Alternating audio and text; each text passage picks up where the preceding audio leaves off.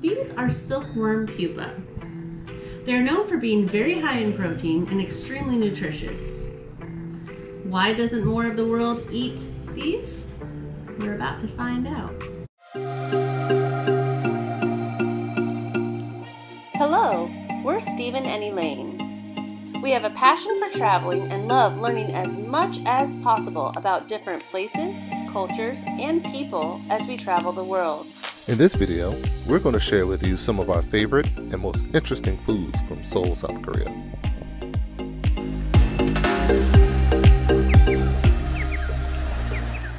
So what is traditional Korean cuisine? There are a few things that stand out about what makes a traditional Korean meal. Several small dishes of pickled and fermented roots and cabbage, table cooking, especially meat, super hot soup, and cast iron plates and bowls. The soups are served boiling hot. It's great because it gives you time to socialize. It's just a really large radish. I don't know what gives it that light pink color though. So it's a slight vinegar flavor, but not harsh. It really doesn't have a flavor. Even school lunches include a soup, rice, pickled radish, steamed veggie, and of course, kimchi. So this is kimchi. They have all different types and kinds, but we purchased the basic mock kimchi, which is just fermented cabbage. Cheers!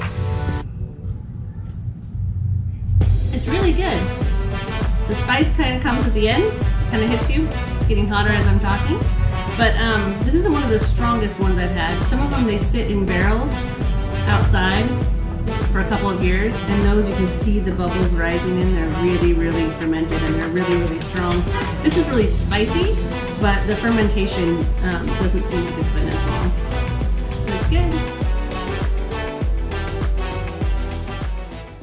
There's an order to tabletop cooking.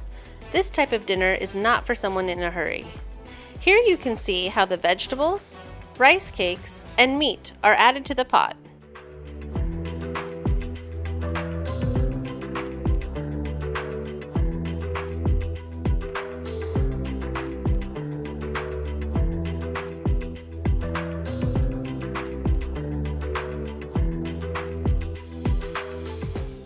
Once it's done, it looks and tastes amazing. After being out late, one of our favorite things to do was to get some ramen noodles with cheese, some fried rice, and some Yakimandu, which is Korean for fried dumpling.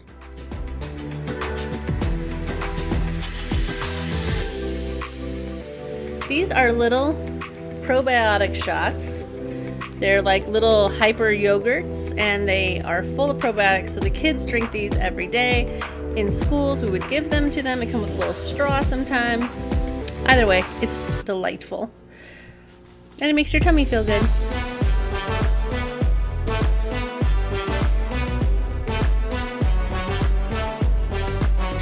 Oh. Okay. These are duck eggs. We can already smell them really strongly. They've been preserved. I don't know what that means. They don't smell preserved. They just smell old. They're wrapped in these little plastic bags. And they're spotted. I'm gonna crack one open. Oh, okay. Oh, that does not look edible. That looks like the kind of egg that you left in the refrigerator for too long.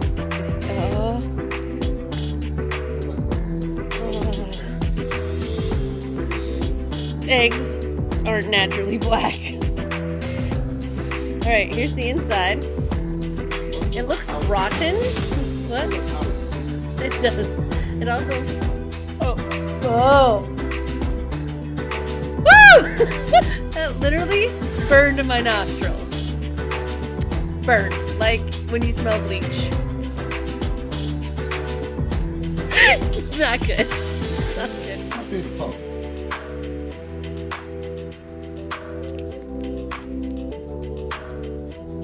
Oh no, I'm not eating that. Okay, it tastes fine. It tastes like an egg. But everything visually is telling me that this is not food. I can see through the membrane, and it's like clear brownish flat. It's just, These are songpyeon, a Korean dish made for Chuseok, a traditional Korean holiday to give thanks. They are colored by using other foods and stuffed with sweetened sesame seed filling. They're delicious. These are silkworm pupa. They're known for being very high in protein and extremely nutritious. Why doesn't more of the world eat these? We're about to find out.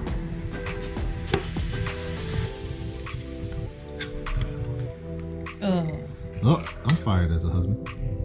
You are eating them. Look at these big ones. Ugh. So first off, the smell is pretty strong. It's not bad. Might be a little bad. All right. Here we go. I'm not eating one of these without Steven, so go. Oh, they squish. Oh. It tastes like you ate something out of your garden. Like in the dirt, something that lived in the dirt from your garden. Korean barbecue is great. They marinate the meat for hours, and you grill them yourself as soon as you are ready. When it's time to eat the ribs, you wear a glove for the heat, and then a plastic glove on top of that, so your fingers won't even get dirty. This is soju, a rice-based alcohol. This one is grapefruit flavored. And as they say in Korea, kompe. Good? Delicious. Soju is served cold in Korea. This is peach soju, kompe.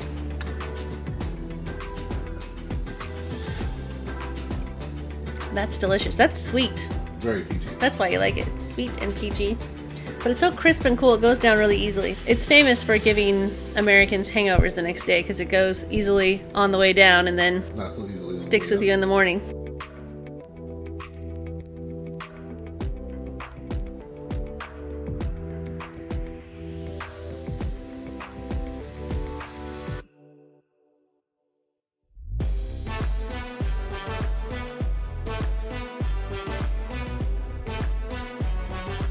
These are honey butter fries. They look amazing. Haha, you want that one too? Oh, yeah. Oh, it's delicious.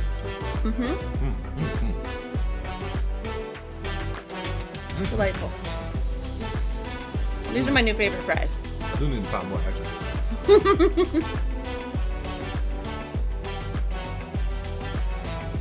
It's like coleslaw. Nothing fancy. Very nice.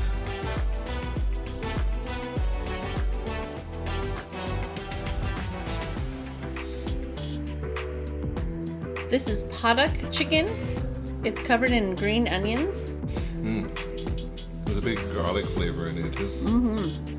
It's good. Yeah. It looks very garlicky. I can't wait. This is garlic chicken. I'm so excited. Steven is all about these big drumsticks. So I only eat these flat pieces. It's really good though. Taste the garlic and the onion. I tried twice to keep all this moisture in. Look how juicy that is. South Korea has a unique spin on popular foods. From Philly cheesesteaks to German sausages, there is really a wide selection of cuisine.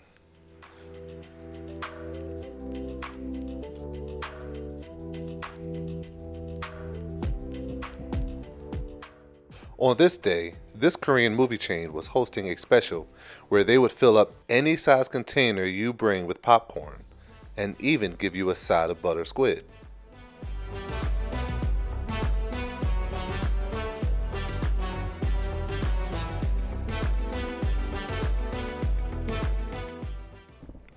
This was our favorite all-you-can-eat sushi restaurant. The selection was more than adequate, the food was delicious, and the price was unbeatable. From the snails to the passion fruit, this place was great.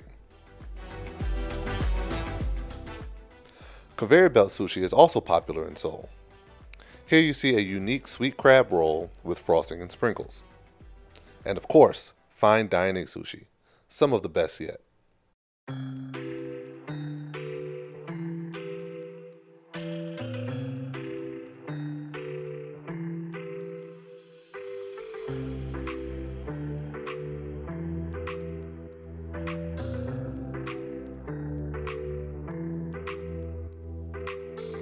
Here you can see it has hot dog or sausage, and it has cheese, and this looks like mayo and maybe a little ketchup.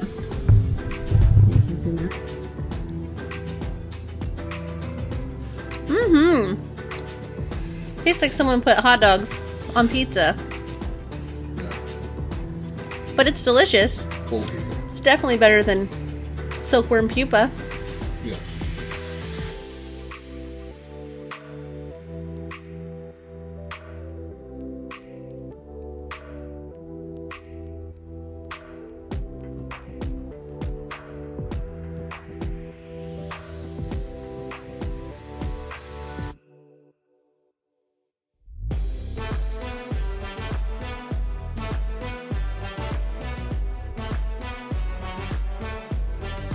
Also from the bakery, we got another, what I think is going to be savory. It might be sweet.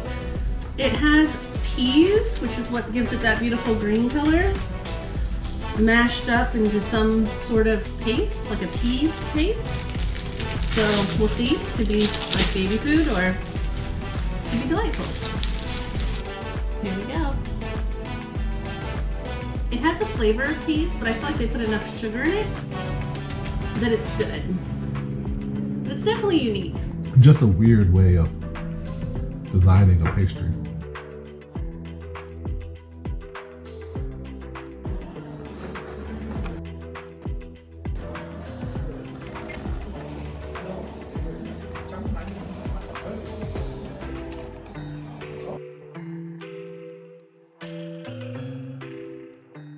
We hope you've enjoyed sharing this adventure with us and will join us for part 2 of Korean food as we explore street meat and so much more.